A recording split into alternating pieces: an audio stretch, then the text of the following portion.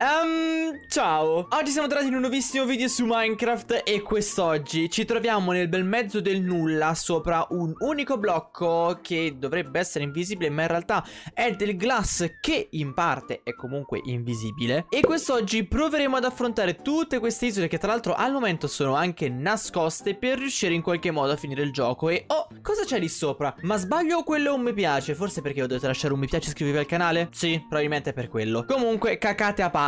Questo blocco di vetro che abbiamo qua sotto, nel momento in cui lo andremo a spaccare riceveremo un sacco di cose che la metà cadono nel vuoto e questo lo possiamo appurare bene. Però nel momento in cui andiamo a creare una piattaforma intorno al nostro piccolo blocchettino, magari non di gravel perché sennò cade, riusciremo a salvare piano piano tutti i nostri materiali. E sono veramente tanti, abbiamo cibo, abbiamo blocchi di costruzione, potremmo fare anche una casa ma non ne ho voglia, quindi non la faremo. Tra l'altro oggi mi sono svegliato contento perché ho fatto colazione salata. Finalmente lo dico, io sono del team colazione salata. Se a colazione preferite mangiare del dolce piuttosto che il salato, secondo me avete qualcosa che non va. No, ovviamente sto scherzando, sono gusti. Però personalmente io amo fare le colazioni salate, tipo con, non lo so, o con una pizzettina, quelle che compri o al bar o nei supermercati o in panifici o dove volete, o comunque con un pezzo di pane e magari un affettato del formaggio, del Philadelphia, una cosa un po', il salato, il dolce a colazione non lo so, non ci tiro troppo. Allora intanto comunque dobbiamo anche portarci avanti la nostra progress, di conseguenza mi faccio un pickles. E ora and then, scusatemi, I need to speak in English, devo avvicinarmi alla prima isola, ovvero quell'isola là, e iniziamo facendo un ponte veramente basilare di slab, perché almeno consumiamo meno materiali. Oppure sapete cosa, tornando al discorso colazioni, se non c'è una colazione salata, una colazione che posso accettare dolce è un frutto tipo ultimamente a colazione mangio un pezzettino di banana. Oltre a quello, oltre magari a un morso di pizzetta, mi mangio anche un po' di banana perché boh, fa bene a qualcosa, credo. Non credo abbia potassio, qualcosa c'è comunque nella banana. Ma ora, discorso colazioni a parte, io direi di approcciare la nostra prima isola, in cui mi sembra di vedere che c'è una sorta di villaggino, una sorta di abitazione, una sorta di qualcosa insomma. E mi auguro che ci siano anche delle cose utili per la nostra avventura contro il drago, perché al momento sì, abbiamo del ferro, abbiamo della legna, ma per sconfiggere un Ender Dragon non penso che ferro e legno bastino. Voilà, buongiorno mondo, come va questo villaggino? Salve, non avete lavori? Assolutamente no! È tipo un totem questo coso, è il dio dei villager? Non so se lo va bene, non so neanche se voglio sapere perché lì dentro ci sono dei mob. Allora, letto ce lo prendiamo, che può tornarci comodo. Glass armor, che in realtà sembra un'armatura in netherite normalissima, non ditelo a nessuno. Però boh, non so neanche che incantesimi abbia, magari è molto forte. Qui invece che cosa abbiamo? Stiamo depredando dei villager. Glass armor, i gambali, ok. Qua ci prendiamo tutto, anche se non credo che useremo mai tutte queste frecce. Però vorrei capire come sbloccare l'isola successiva e credo proprio che... aspetta 10 secondi per sbloccare la nuova isola. Allora intanto abbiamo anche la Glass Sword, il Silver Pickaxe che c'è scritto che scava un 3x3 e una Machine Gun. Prendiamoci tutto. Isola sbloccata, molto bene, sono contento di ciò. La Machine Gun c'è scritto che dovrebbe... si ricarica da sola, ragazzi, non sto facendo niente. Carina, questa mi piace assai. E invece il piccone... sfonda case, molto molto bene. Salve golem, lei vuole donarmi il suo ferro? Danger golem. Vediamo se la spada... non è molto forte questa spada. In compenso l'armatura sembra essere molto resistente, perché ho preso 2 cuori e mezzo di danno quando in realtà dovrebbe togliermene, credo, molti di più. Non so quanti di preciso. Ho fatto anche questo ponte, ma lì è apparso qualcosa che non volevo vedere. Però prima noi andremo a scavare in miniera. E un altro discorso che volevo aprire con voi, sempre riguardante a sto punto il cibo, perché ormai siamo sulla questione colazione dolce o salata, ma vorrei aggiungere anche un altro quesito che spesso mi pongo, anche se in realtà io la mia risposta ce l'ho già, ovvero dell'acqua frizzante o dell'acqua salata. Perché io... vabbè, ma che cosa ho appena detto? L'acqua salata? Che cos'è? L'acqua di mare si beve? Vabbè, scusate, è prima mattina un po' per tutti. Sto coso però è vero che scava il 3x3. Prendiamoci un po' di diamanti. Comunque, il mio dilemma è...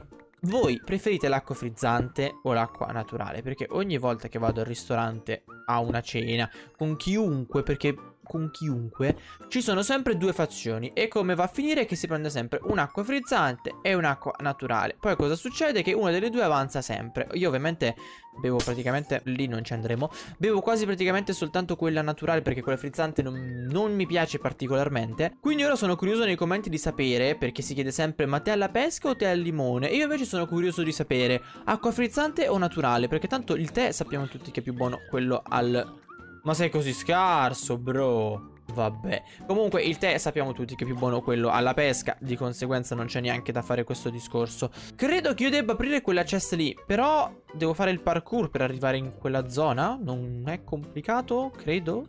No, 1 e 2 e 3 e al primo colpo voilà. Wait 10 secondi per sbloccare la nuova isola. Ok, intanto io mi depredo questa chest facendo... Allora, che cosa abbiamo? Glass armor, e siamo praticamente full glass armor. Poi abbiamo delle mele, abbiamo un do bridge, che credo ci dica di fare un ponte con questa pozione, ma ho paura per la mia vita. E si è sbloccata una nuova isola, che è quella lì a forma di zombie. Ho visto bene? Scusatemi un attimino. Sì, ma c'è anche un gigante lì dentro. Però io sono temerario, sapete che mi bevo la mia pozione do bridge per far vedere che so fare un bridge con la pozione? A posto, bevuta e pronti? Guardate che God Bridger. Guarda che forte. Oddio, è fortissimo. Non ne sbaglia uno, non ne sbaglia uno. In realtà non sbaglio perché ho lo shift premuto. Oddio, sto per arrivare. Ma con quale velocità? È supersonico, è un fulmine, è un razzo, è un missile.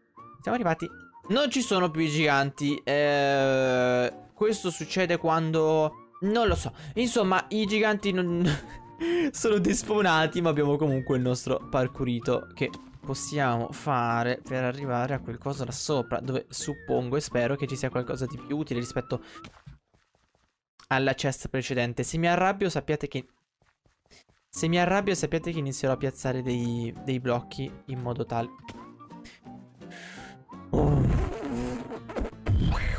Ok, questo era per liberare le cose negative nella mia mente. Ci provo l'ultima volta. Ma è la speed, sapete? È la speed, diamo la colpa alla speed perché sono troppo veloce e il mio cervello non riesce a elaborare questi spostamenti.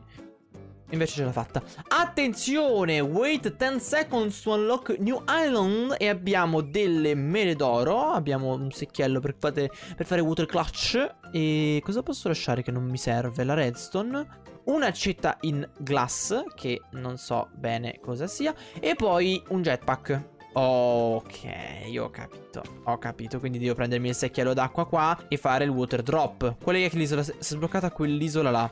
Allora proviamo a fare una cosa un po' estrema. Jetpack! Ora, devo essere bravo, devo fare un water clutch, però senza andare troppo in alto. Cambiamo piedini ogni tanto, così che rimaniamo più o meno su questa lunghezza d'onda, senza cadere troppo nel void magari. Dov'è che sarebbe l'ingresso in questa zona? Dov'è la porta? È lì, ok. Quindi io faccio una cosa di questo tipo e faccio così.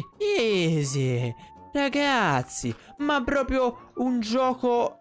No, ho sbagliato, vabbè. Insomma, ciao! Oh, un labirinto. Bene, un labirinto. Bene. Altra cosa che odio sono i labirinti. Questo perché io credo che non ci siano delle skill in un labirinto. Credo che i labirinti siano completamente a cubo. Adesso magari questo no, perché qui abbiamo i vetri invisibili e possiamo capire più o meno qual è la direzione giusta. Però i labirinti sono una cosa che vanno solo unicamente a fortuna. Per quanto sia un amante di Maze Runner, bellissima serie, anche se nel labirinto se ne parla soltanto nel primo. Salve! Voi siete cattivi? Ok, siete cattivi. Comunque Maze Runner è bellissima serie, per carità. Però secondo me nei labirinti va tutto a fortuna. Ci sono quelle teorie in cui si dice che se tieni la mano destra attaccata al muro prima o poi arriverà il traguardo. E io ti dico sì, ma dopo quanto? Non fai prima di andare a caso e sperare che la vita sia gentile con te? Sì, ma nella Big Vanilla non è stato così. Allora, nuova isola sbloccata, che è tra l'altro quella lì dove c'è lo slime, suppongo. E qui abbiamo una glass che è una zappa che ha knockback 80. Non so bene a che cosa mi possa servire, ma la prendiamo. Ho talmente totem che posso probabilmente aprire una azienda che ne vende, ne fabbrica degli altri. Un ender eye che suppongo ci servirà per il portale. E per il resto secondo me possiamo andare. Magari mi tengo questi, anche se l'enchanting table non la posso fare perché non ho la obsidian. Mannaggia a questo piccone che non spacca il vetro. E direi che possiamo recarci là. Ma lo slime non era più grande un attimo fa? Credo di essere confuso. E lì c'è il portale dove manca un occhio, quindi noi abbiamo un occhio. Slime, io non ho capito perché vi siete rimpiccioliti in realtà. Se c'è una spiegazione sarei curioso di sentirla da voi. Ok, atterraggio perfetto? Mamma mia, ottimale oserei dire. Salve. Sì, voi siete gelatinosi, voi rimbalzate, però siete anche veramente grossi e fate anche veramente tanto danno. Siete la cosa che mi sta facendo più danno. Aia, aia, aia. Si chiamano slime boss. Effettivamente fanno più danno loro che tutti gli altri mob che abbiamo affrontato quest'oggi. Ma il loro danno è finito. Non potete farmi nulla voi piccoli slimettini. No, siete completamente inutili. E utilizzerò le vostre slime ball per fare lo slime come andava di moda nel 2016 su YouTube. E me le prendo pure, sapete, portiamocele dietro, non si sa mai. Che poi ogni volta che provavo a fare quelle ricette degli slime non mi venivano mai. Che volete, anche io ero piccolo nel 2016, anche io volevo fare queste cose. E gli slime, dato che non mi venivano, finivo per comprarli, tipo quelli che trovavi in edicola, se non ricordo male. Anche in edicola ho speso veramente tanti soldi con tutte le cose che compravo da piccolo. Ma oggi dobbiamo vedercela col drago, non con gli edicolanti della mia città. Quindi let's go. E lì abbiamo il nostro dragone infernale. Ora devo fare un ponte per arrivare dal nostro dragone infernale. Dai, non iniziare a spararmi, sii gentile col prossimo. Però effettivamente ho un jetpack, ragazzi. Ma perché sto facendo questa cosa? Se ho un jetpack, andiamo a sfondare tutti gli end crystal con questo jetpack, che non ci sono. Bene, allora vorrei dire che faremo una battaglia aerea con il nostro dragone infernale. Non so quanto, non gli faccio molto danno però. Non so se è una battaglia una battaglia. Porca miseria, ho un letto, potrei utilizzare anche questo letto. Magari lo uccidiamo con il letto. Mi mangio anche una mela OP giusto per... così, giusto per essere superiore a lui, dimostrare la mia potenza con questa... Sto andando un po' troppo in alto forse, devo tornare un po' coi piedi per terra.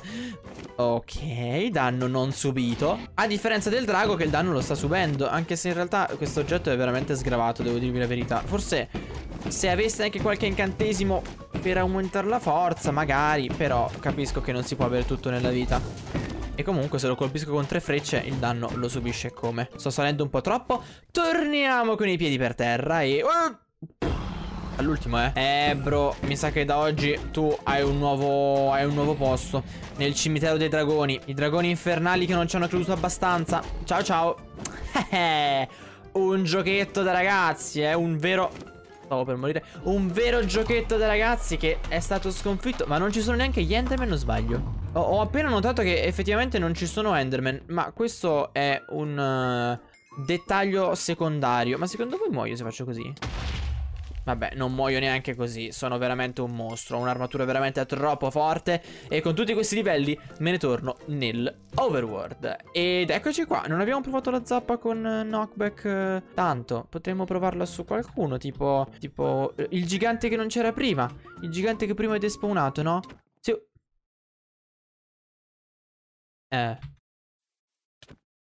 Ok, funziona ed è veramente forte. Io vi dico che per oggi è tutto. Lasciate like e iscrivetevi come dice quella bellissima icona sopra quella TNT. E nulla, noi ci vediamo domani con un nuovissimo video. Buon Natale a tutti e felice anno nuovo.